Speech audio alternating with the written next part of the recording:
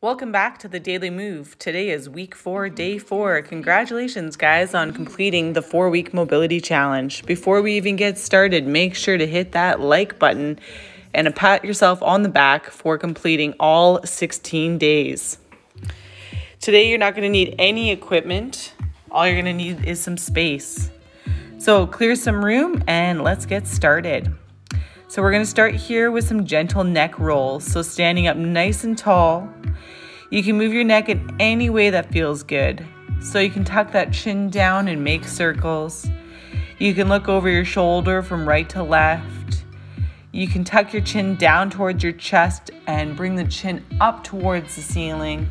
You can even gently use your arms to kind of guide your neck into a stronger stretch. Whatever feels nice on that neck. Next, we're going to move down into the shoulders with some shoulder rolls. Make sure to go forward and backwards with this motion. And then we're going to progress into arm circles. Same thing, forward and backwards.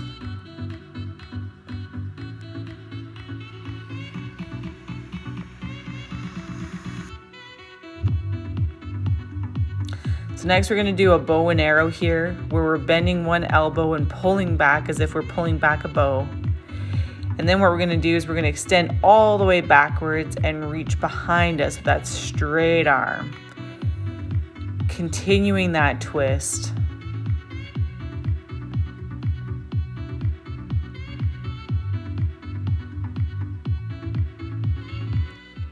Next, we're going to take our hands up towards our shoulders and just do a spinal twist here from side to side.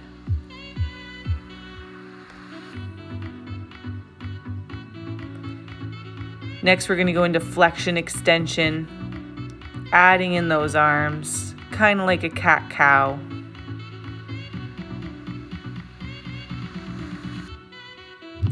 And now we're going to hula hoop the hips, making giant circles, doing 3 in one direction and then 3 in the opposite direction. Next, we're going to stand tall and do some pelvic tilts, posteriorly and anteriorly. And now what we're going to do is some knee circles. You want to do 3 in one direction, 3 in the other.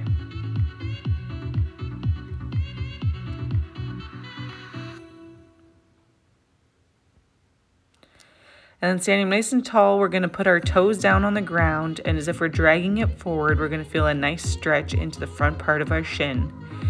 You can play by putting emphasis onto the big toe, the little toes, or into the center, just to see what feels best.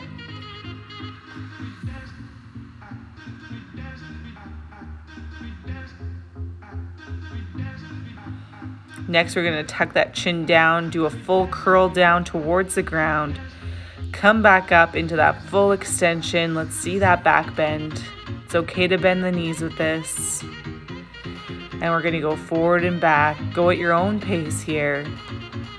If you want to go slow, go slow. If you want to speed it up, go ahead.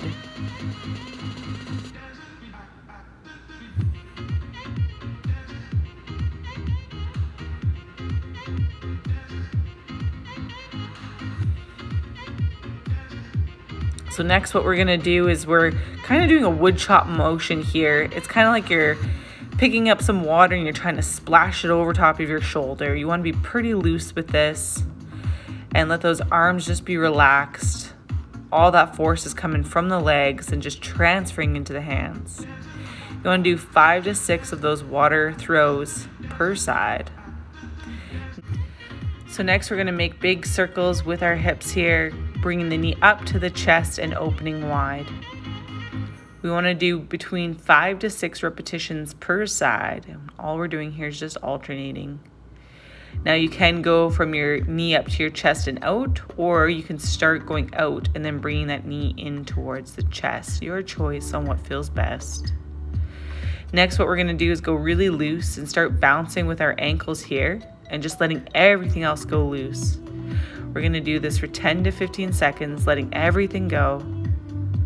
And then what we're going to do is use our legs to start twisting and letting our arms just be limp, going with the motion. So again, you just want to go completely limp here, and let the legs do all the work.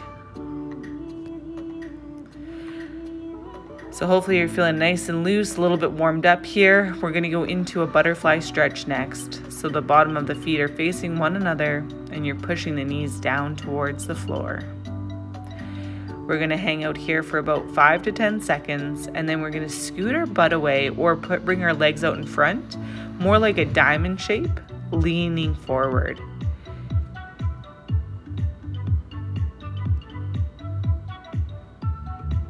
Nice deep breaths here.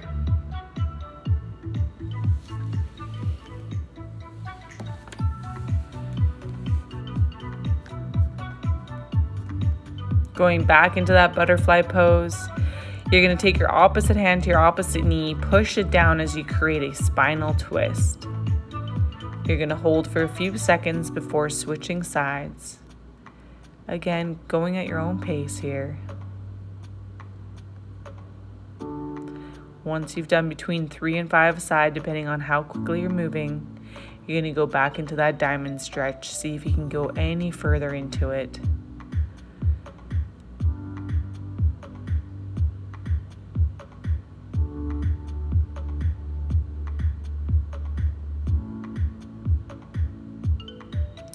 Next, we're going to go into a straddle stance where our legs go out to the side. If you find that you're not flexible in this position, propping your butt up onto a block makes it easier. As you breathe in, come out of the stretch, and as you breathe out, fold forward. Now you can kind of play around in this position here. You can go straight down, or you can go from side to side where you just emphasize one leg stretch versus the other. And instead of having your hands run along your legs, you can also have them into the center as well. And if your back is killing you, you can take the opposite hand and reach over top of your head towards the toes to get just a little bit more of a back stretch. So whatever feels good, go ahead and play with that.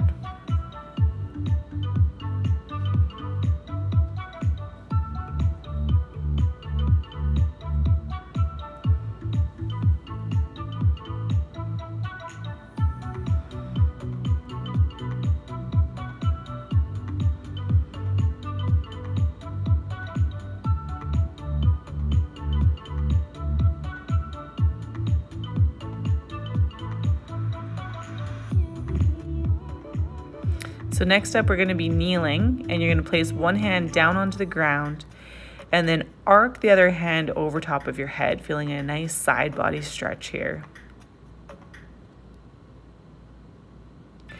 After a few seconds, what you're going to do is take that top hand, reach it down in front of your body, and then you're going to circle around to the opposite side. Really opening that side of the body there, feeling a nice stretch. Now take that top arm, circle it down. We're going to go to that starting side.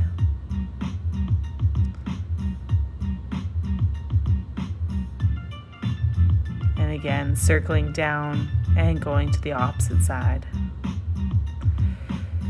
So keep holding this stretch. I'm just letting you know what's up next. You're gonna want something for a calf stretch. So you can have a step, you can have a foam pad, you can have a wall, whatever you want to go and stretch out your calf with. So whatever prop you're using, you're stepping on with one foot here, dropping the heel down, tucking the pelvis, and leaning forward. Now, because I have a short pad here, I find I get a better stretch if I cross that back leg in front, so the leg that I'm not stretching. And again, you can stretch your calves in a bunch of different ways. You can do it standing, you can do it in a downward dog. You can even have it with 2 feet and just letting the heels sink. So you find an appropriate way here to allow the calves to start relaxing. Breathing into those tight spots. So next we're going to have one leg out in front of us with the toes up. We're going to hip hinge here, leaning down towards the toes, feeling a nice stretch into the hamstring.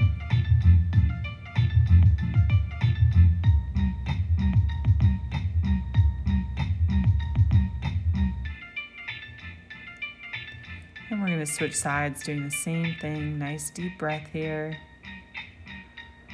Working with your body, not against it. We're never trying to force mobility.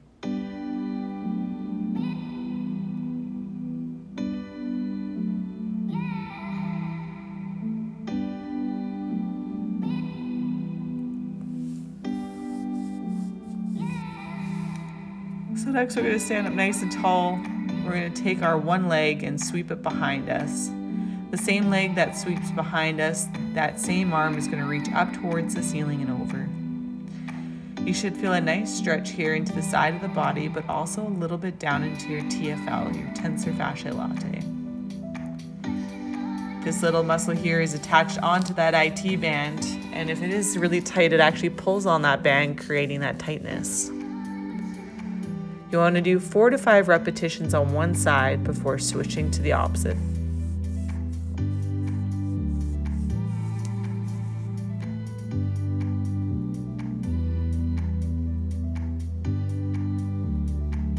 So next we're going to lay on our stomach and we're going to go into frog position here. So our toes are pointed out and you're slowly sinking the hips back. After 10 seconds, what you're going to do is straighten out one leg. And you want to lean towards the bent leg. You should feel a nice stretch into the adductor, the muscles that are on the inner part of our thigh. Holding here for 10 seconds, and then you're going to go back into frog here.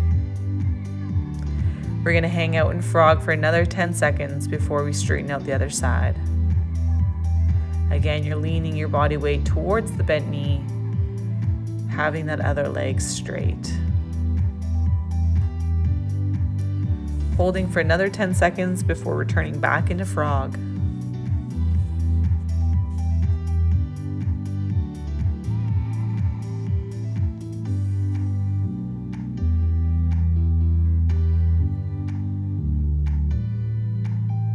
Make sure to come out of this position nice and slow once you're done your 10 seconds. And you're going to find yourself onto your back into a happy baby pose where you're grabbing onto the bottom of your feet. We're going to start rolling here soon, but take a few moments into that happy baby. So next we're going to play with this rolling series. There's no right or wrong way to do it, just play around with it. So you really want to round your back. If you go flat, you'll just hit the ground and you won't be able to roll. So you really want to round that spine. When you come out of it, try different positions, like try your straddle position, try butterfly position, try straight legs where you go and touch your toes. You can try rolling back, and when you come up, cross one leg over the other. I find that you really get into the glutes that way. Just make sure to repeat it with the opposite leg crossed.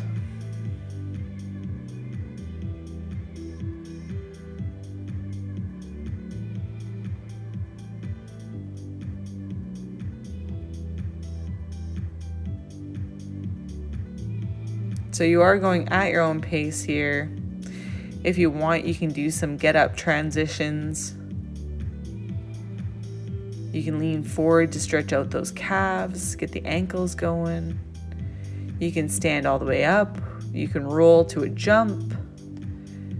You can roll to a push-up. You can do whatever you want here. Just be very playful with this position.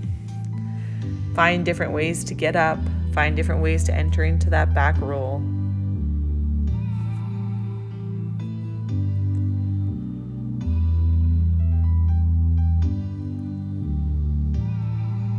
You can even spend some time in plow if you want, with your legs over top of your head.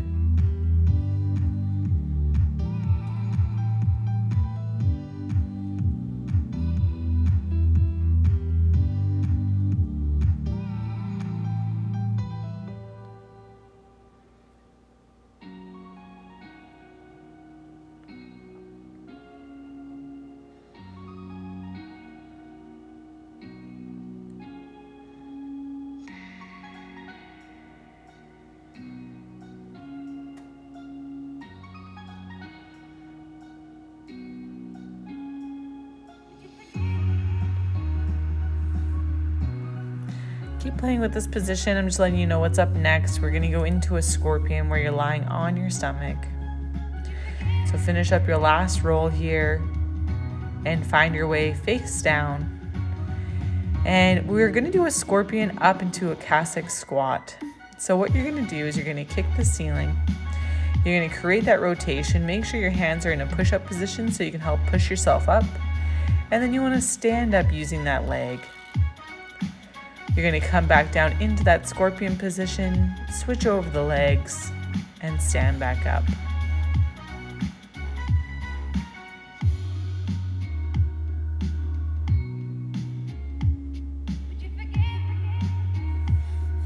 Again, play around with this position.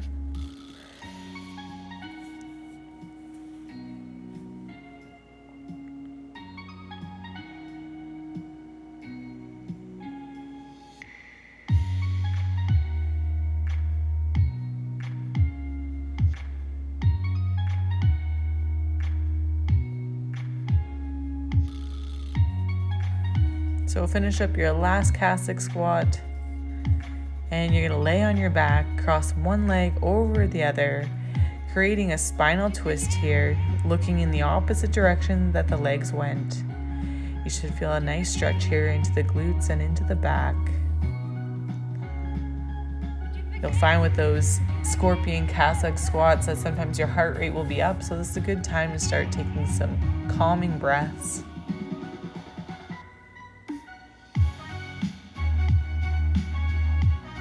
Switching sides.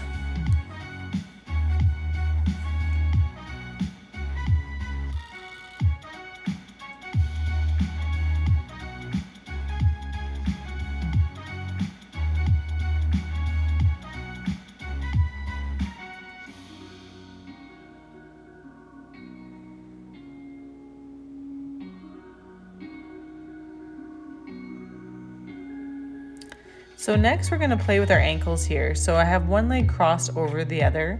So we're on the knife blades or the outer part of our foot as we squat down.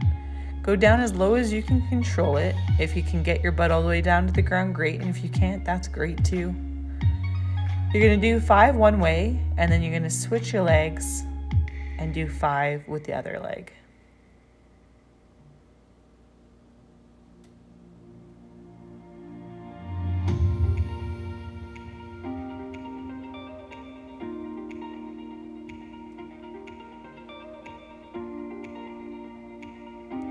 If you want to have some fun with this, instead of doing 5 on one leg, 5 on the other, every time you stand up, you can do a 360 twirl with the legs, and you'll just alternate the legs that you're actually squatting with if you want to just have a little bit more fun with that. Next, you're going to have a wide stance. This is called an awkward squat, where you squat bringing the knees together and letting those ankles dive in. Again, we're trying to load the ankle here, because what we want to do is prepare the ankle in case you ever roll over. It knows what to do and it has the strength and the ability to recover from it. Next, you're going to cross one leg behind and you're on the toes, just like when we were doing that shin stretch. And you're going to do 3 to 5 squats here where you're bending the knee.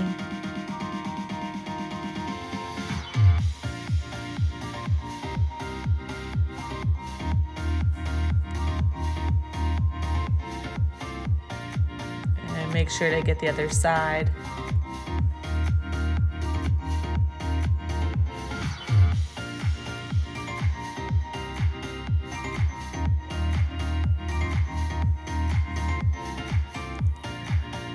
So for this last drill of the day, it's up to you if you want to put on your shoe or not. And we're going to see if we can rotate around keeping the shoe on our foot. Now again, you can try doing this without a shoe on your foot and then progress to this when you think that you're ready. The shoe is a good indicator to say that you're able to keep your foot facing the ceiling the entire time. And this one does take practice. So over these last 4 weeks, we're really focusing on that hip internal external rotation, which this drill requires a lot of. Now, this is actually only half of the drill. You can actually, once you flip onto your stomach, continue going in a circle around And if you want to try that out, you can. I hope that you've learned over these 4 weeks that mobility can actually be a lot of fun. It doesn't necessarily need to be holding long positions or long poses for long periods of time. It's just finding new ways for your body to move. Congratulations, guys, on finishing the 16 days. You guys are amazing. Hopefully you guys are feeling better for it. Make sure to like and subscribe. And if you know anyone else that would benefit from these videos, please share. Have a wonderful day. Thank you so much for watching. I really appreciate your support. You guys are awesome.